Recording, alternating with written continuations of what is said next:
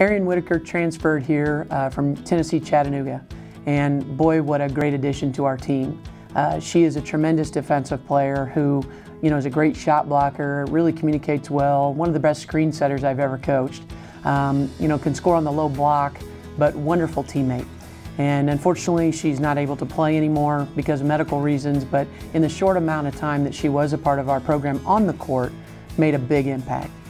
And we are so grateful to her for everything she brought in that 1 year she was able to come here. Along with Nikaya, Arianne Whitaker got selected for the WBCA So You Want to Be a Coach program, and I'm so happy for both of them. Arianne has aspirations of wanting to be a coach in the future, and I know she'll be a great one. Our next senior is Arianne Whitaker. She's being escorted by her parents, Pam and Troy Whitaker, a native of Cincinnati and a graduate transfer from the University of Tennessee at Chattanooga and Winthrop University.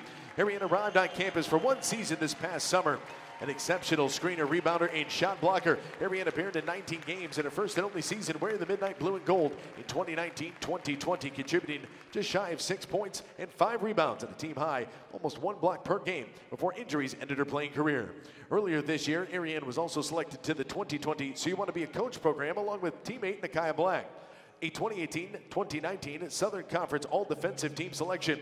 Arianne has scored in double figures on 25 occasions as a collegiate, grabbed at least 10 rebounds 18 times, and blocked at least 4 shots on 16 separate occasions.